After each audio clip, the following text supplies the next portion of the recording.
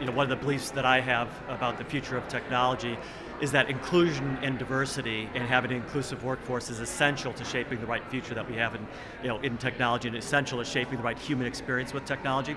I don't think technology itself is the answer to eliminating gender bias. I think we need to take more action within organizations to look at how do we build the right inclusive environments to make sure that we're providing those that have limited access to technology with the right resources to get engaged in the workforce, and that within organizations we're really focused on developing that the balanced and inclusive and diverse workforce for the future.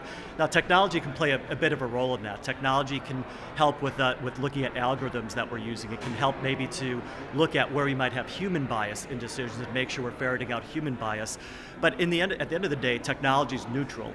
I think it's a really interesting question, and it would be great to think that technology could solve gender bias issues, but in reality technology is only as good as the people who are using it or the people who are training it, so it's really important to get that right, particularly as we move towards using artificial intelligence.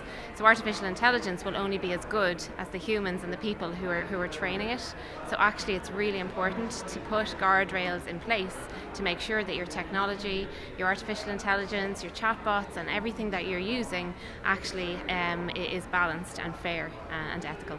I think it would be overly simplistic and almost convenient to assume that AI is going to make the gender challenge we have in the technology space go away.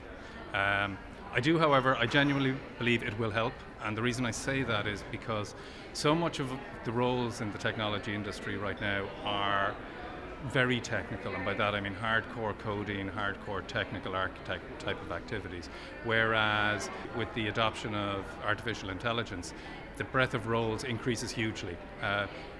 Coding is still important, but it's not the be all and end all. There are many other roles that are much more important. So I think we still need to work on the other elements that we're already doing around STEM and getting more girls involved in more technical activities while in school, so that flows through the educational third level systems.